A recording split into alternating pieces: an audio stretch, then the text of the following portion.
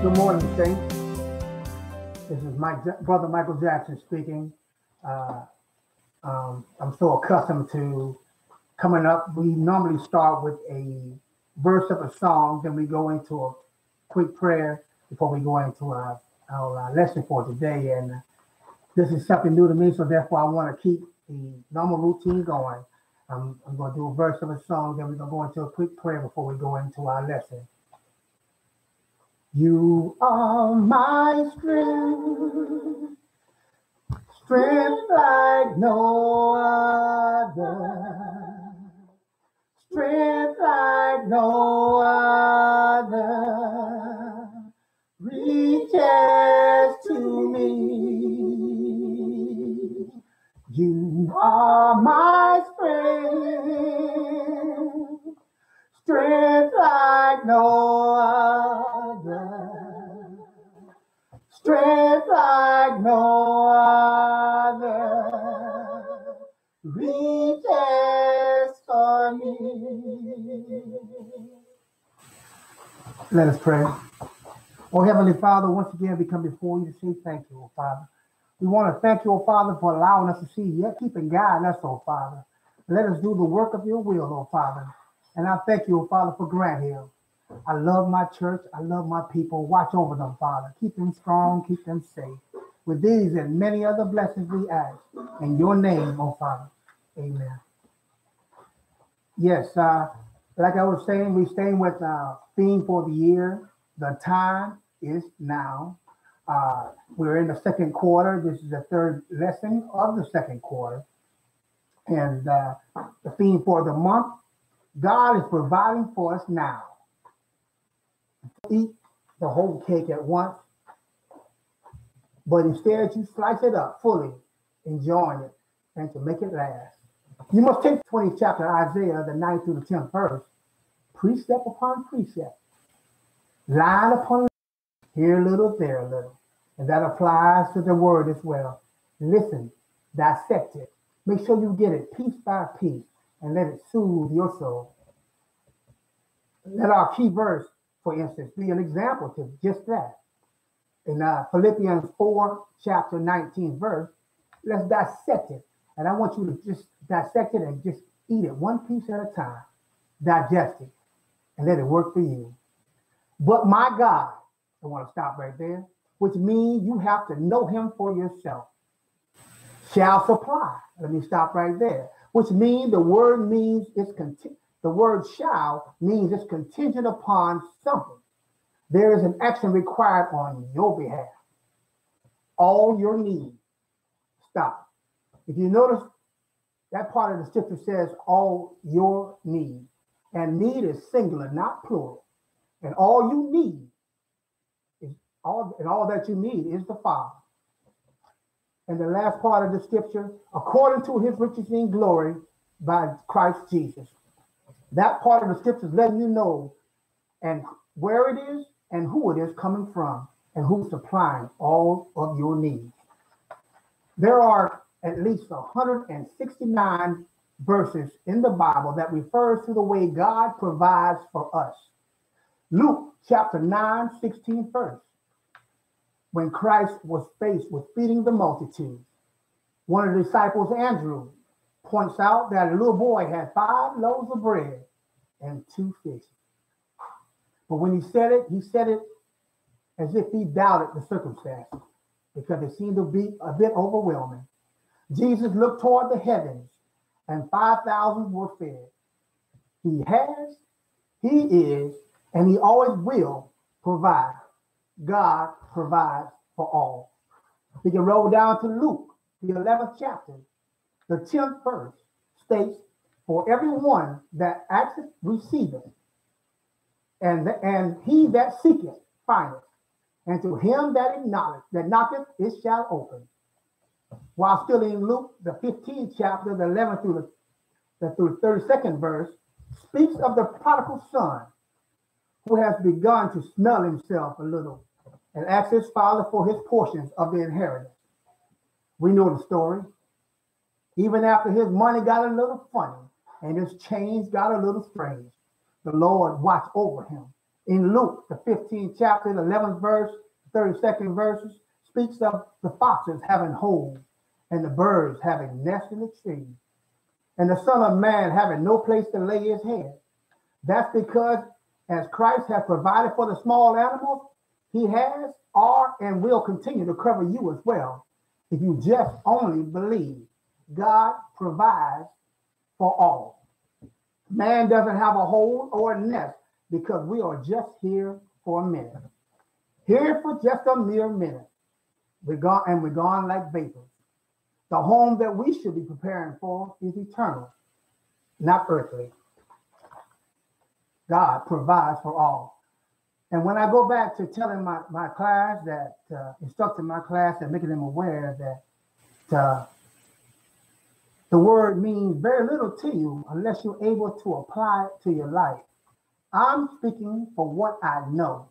And if you take the time to look in the mirror and reflect back on your life and to see where he has brought you from, you will understand that you are never alone. Because he says in his word that he will never leave you or forsake you. And in my personal experience, because I have no problem telling folks what God has done for me. Ain't no shame in my day. God provides all. And when I look back once again on my childhood, we were poor by American standards.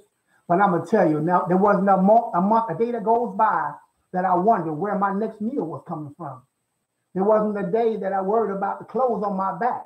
They may not be designer, but there was clothes on my back. And I had a roof over my head.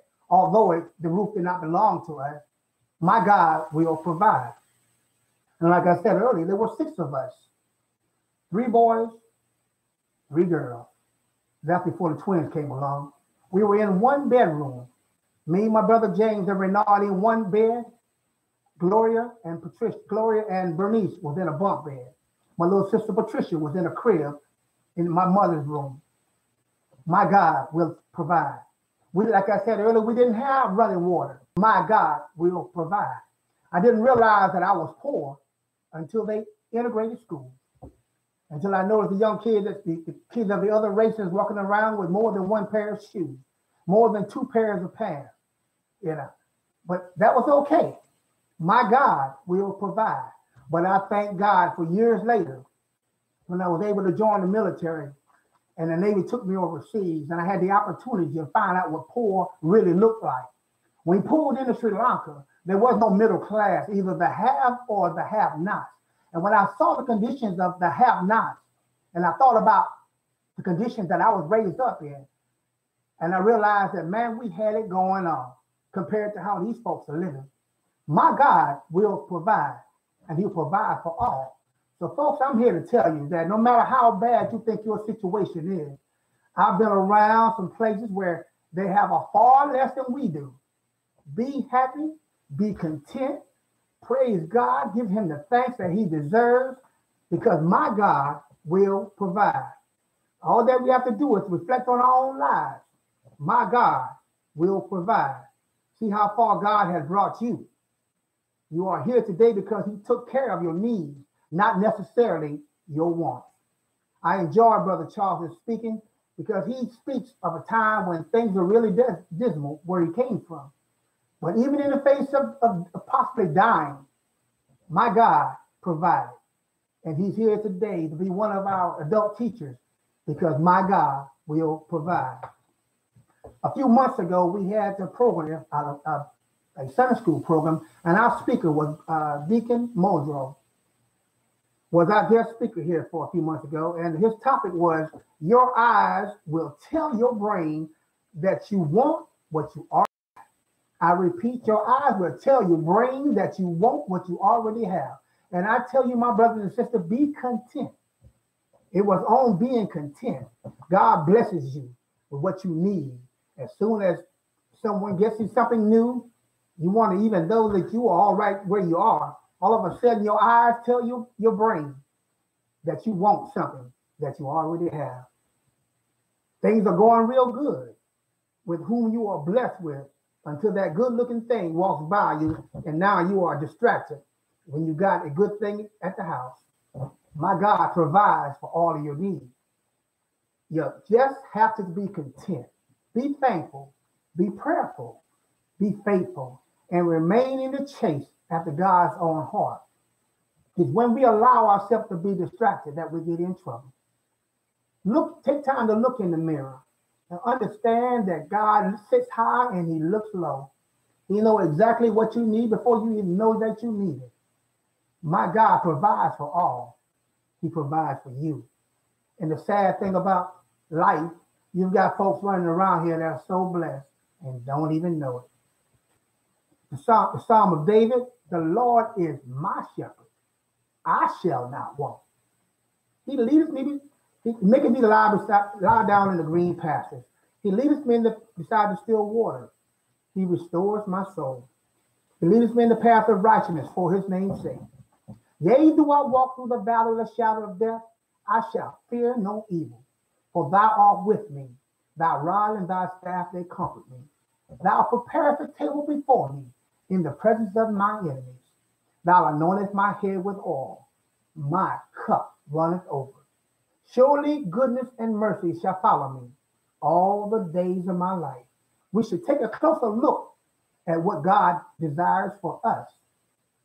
God desires likeness so that we can become a salt and a light of the world.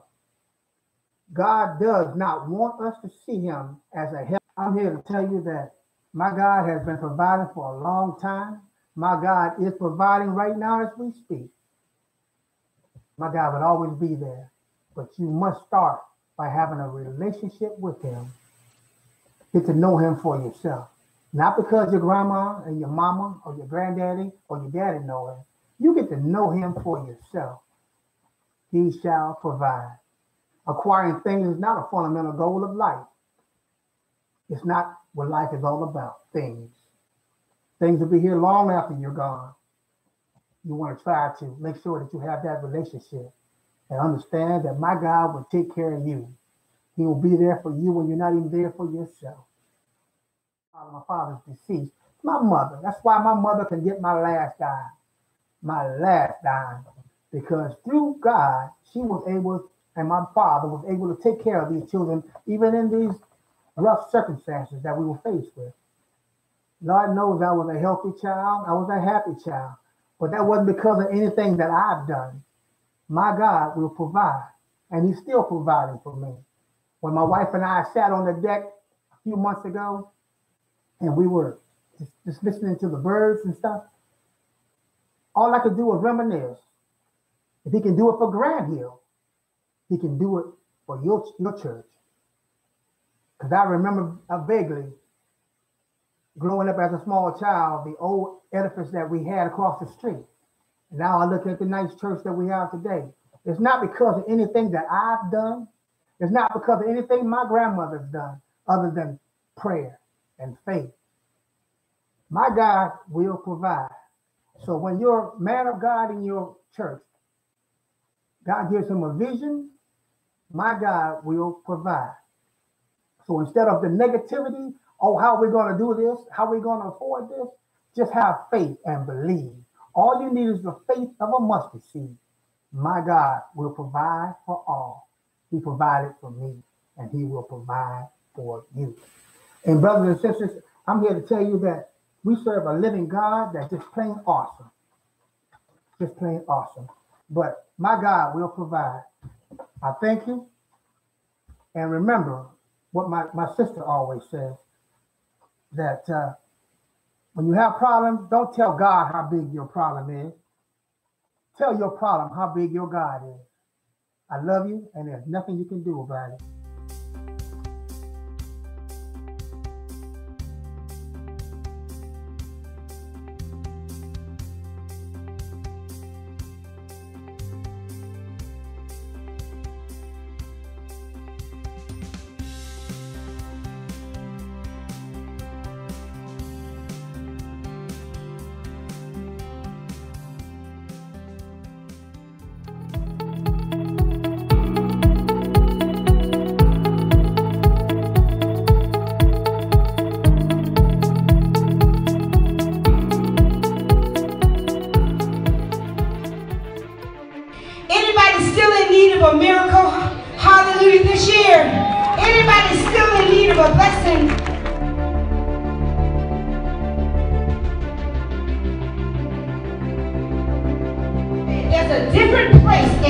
are for needing a blessing and needing a miracle. The question is just how bad do you want it? How bad do you need it? We must be reminded that as much as it seems that God has forgotten us and that there is no way out, that God is still, even now, willing and able to work on our behalf.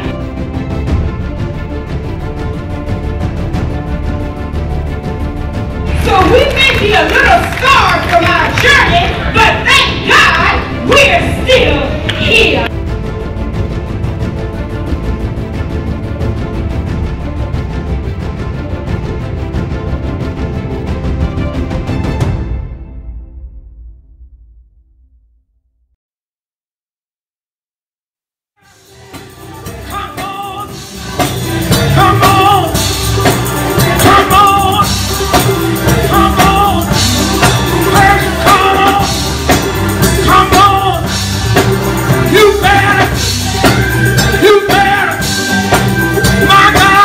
And the time is still now.